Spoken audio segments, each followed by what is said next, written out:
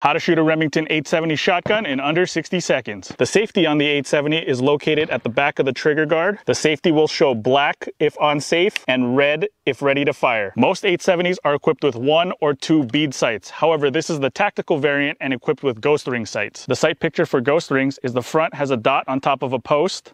The rear is an aperture. Put that dot in the center of the aperture, and whatever that dot is on is what you're aiming for. To load the 870, with the firearm unsafe and pointed in a safe direction, flip the gun over and you'll see the loading port.